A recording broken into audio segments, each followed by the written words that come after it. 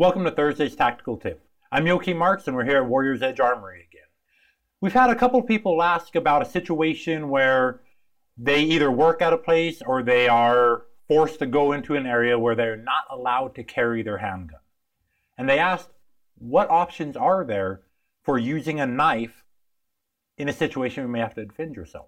Now, there are plenty of situations where that may come into play, whether it be disparity of force, in other words, you're smaller, they're bigger, or if it is it's only you and there's two or three of them, and it's even just a hand-to-hand situation. At that point, if you can articulate why you are in fear for your life, you may then choose to deploy a deadly weapon, a fixed blade knife or a folding knife, in order to defend yourself.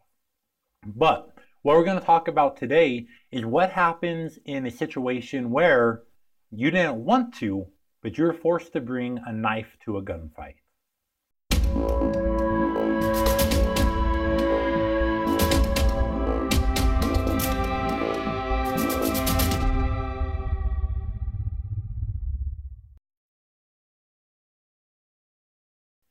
This is a situation that I do not envy.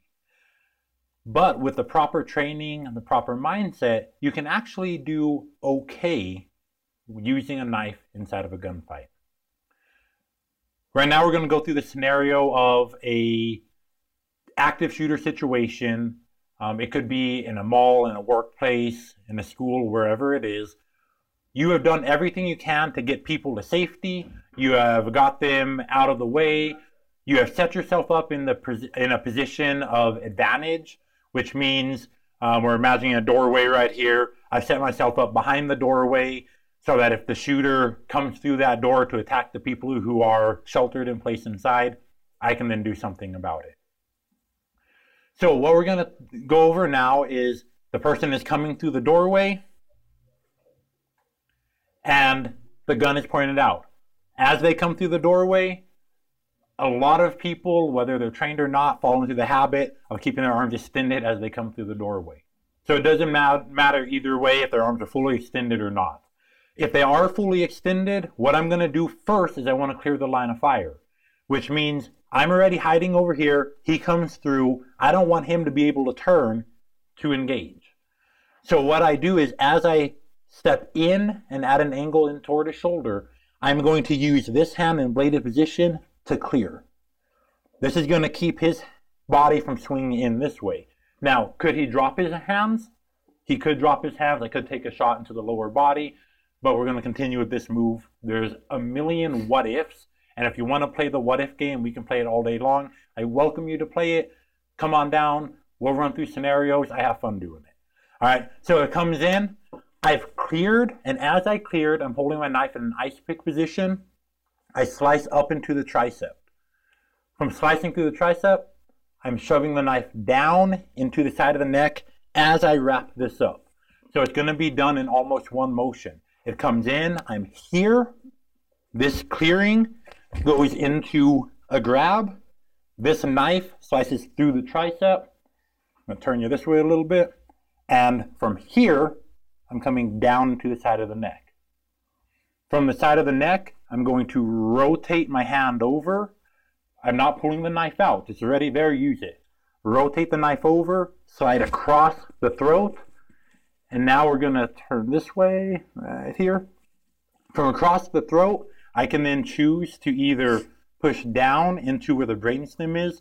If you feel on the back of your own head, you'll feel a little soft spot and a little notch. I'm placing the knife right there. I call it the helmet. I'm placing the knife right there and shoving in as I push the person down. Okay?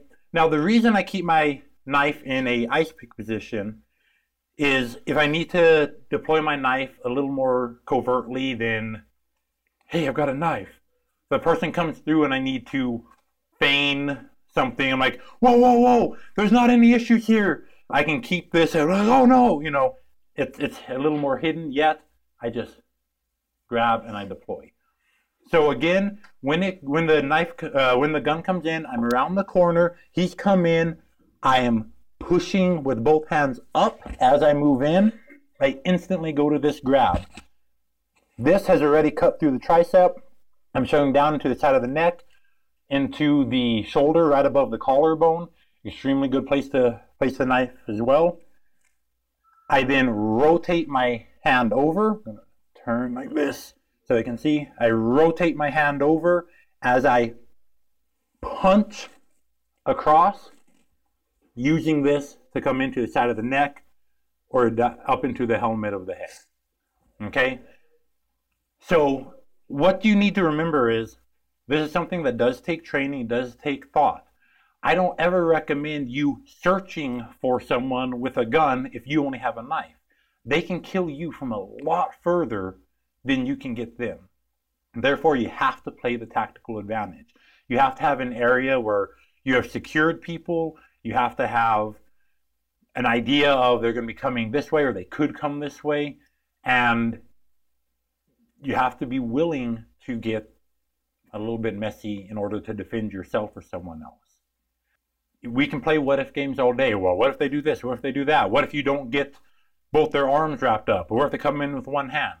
I'm here to tell you that whether they come in holding the gun with one hand, holding the gun with two hands, it doesn't make a difference. What you're looking for is violence of action, that abruptness of hostility in the first 3 to 5 seconds. You're looking for that surprise attack on the enemy. You may, if you ever had to do this, you may get that first person. If they have a buddy, they may kill you. It is what it is. You have to decide what is worth fighting for, what is worth dying for. Again, I'm Yoki Marks. Welcome to Thursday's Tactical Tip. Hope you have a great week.